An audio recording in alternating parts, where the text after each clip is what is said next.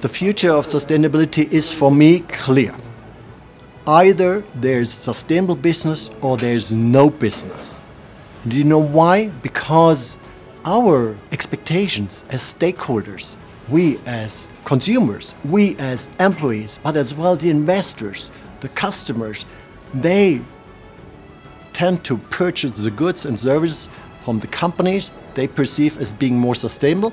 And that is why sustainability has, over the past 3 years, I would say now, has clearly become a core business topic of strategic relevance. We urgently need to act, and we need to act now.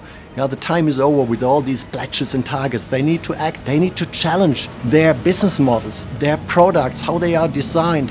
They need to use sustainability as a key innovation driver. Technology is an enabler and an accelerator. If you design your products in a way fitting to the circular economy approach, that means no waste, being more productive, and reducing emissions. We need to do business in a different way. And doing business in a different way means it's such a strong and beautiful driver for innovation. Sustainability is, for me, innovation with fun.